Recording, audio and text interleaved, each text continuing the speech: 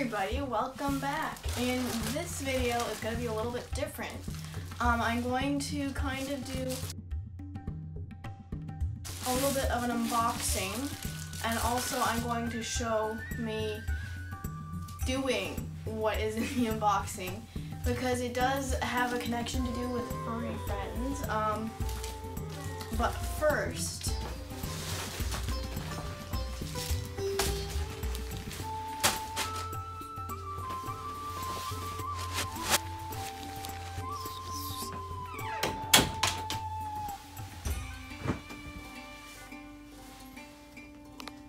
so today I am going to show myself doing the diamond painting of a golden retriever.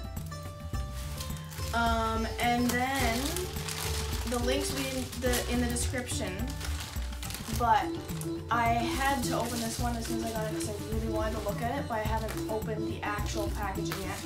And then I got another thing kind of to go with the diamond painting. I haven't looked at it yet, I'm just opening it now. And it is some accessories for the diamond painting.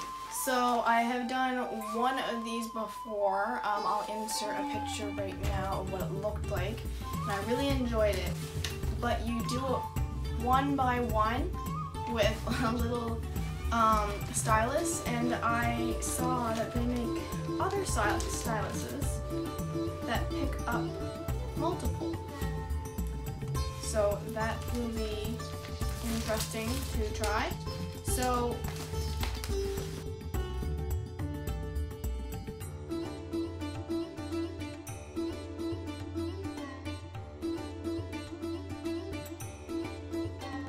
a lot of times you'll either have extra diamonds left over and you don't want to throw them out. So I put everything into the case, and everything fits in the case that came with the accessories, and there is even a little bit of room left to add more. And there is one more thing. It is a pair of tweezers, so if you misplace a diamond, you use it to pick it up, and it's like a little tiny tweezer, so it only picks up one diamond at a time, which is good if you don't want to pick up multiple. So now I am actually opening the diamond painting itself, and isn't the crinkling sound wonderful? So first there's a little tray and the wax and stylus and everything, and the actual diamonds or little rhinestones that you stick on, and then there is the diamond painting, of course. It is of a golden retriever that's full grown, and so hopefully Amber will eventually look like that when she's full grown.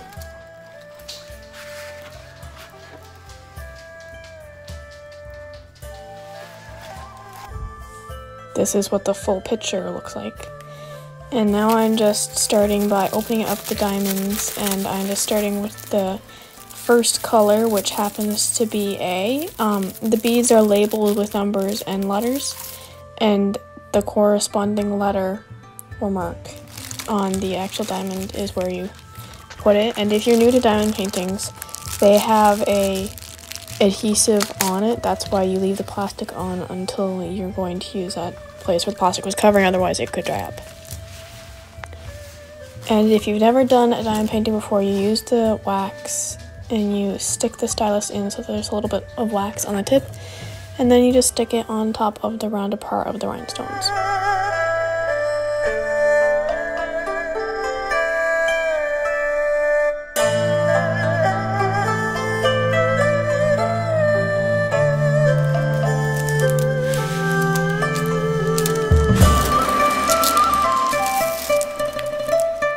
And it seems like right now I'm just doing the shadows, sort of the dog's fur.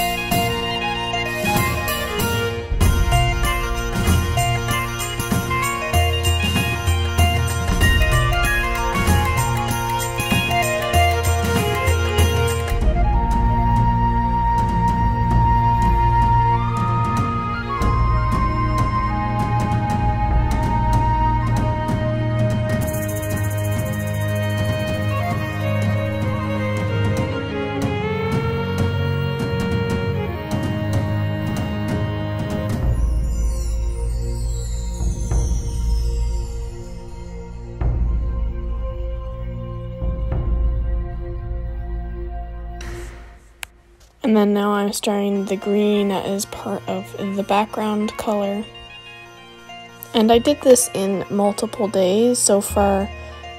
Up at the end of the video, you'll see that I have like 5 or 6 hours into it, even though it's like only a little bit.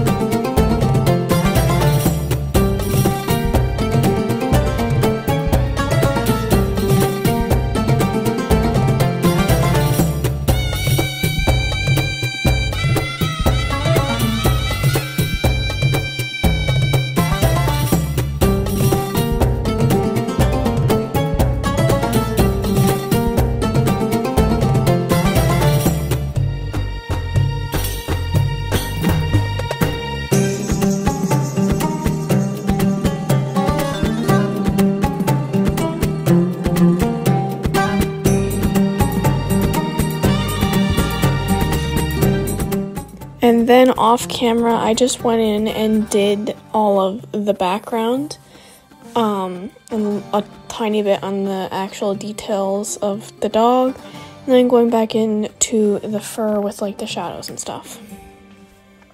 And then eventually I finally got to start on the face of the dog, which is good, and so yeah. And this video the diamond painting takes a really long time, and this video is already over 12 minutes. So I am going to have to do a part 2 because we are moving and it's kind of hard to do the diamond painting like in between houses and record it. So I am just gonna do it after we're done moving, and then you'll see part 2.